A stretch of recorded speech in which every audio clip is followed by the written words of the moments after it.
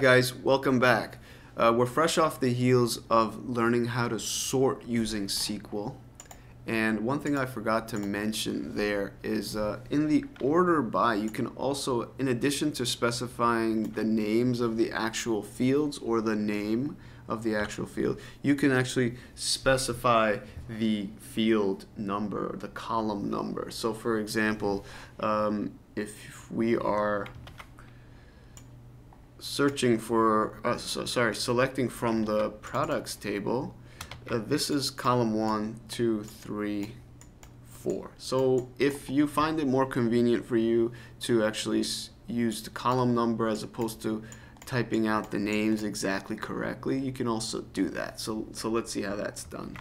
So we sorted, if you remember, we sorted based on product name and then product price. So let's try to replicate that using, instead of the names, using the column numbers. So that would be column 2 and 3. So you still separate them with commas like you would. And you'll see that I chose column 2 and 3. I should have chose 3 and 4, product name and product price. So let's fix that. 3 and 4. Let's run that again. And you see I have product name sorted ascendingly.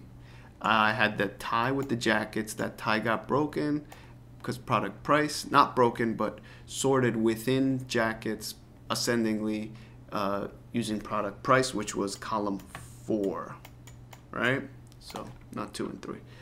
If I want to change that and I want to make one of these, if I don't put anything here, by default it's ascending. Okay, so you can be explicit, and that might be a good habit to get into. So if I want to do product name ascendingly, then if there's any ties, product price descendingly, this is how I can run it. So product name, no difference.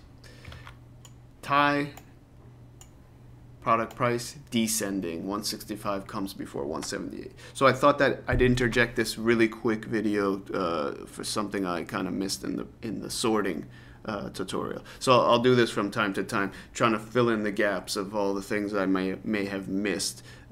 So look out for these super mini ones, tutorials as well. All right, so till next time, keep watching.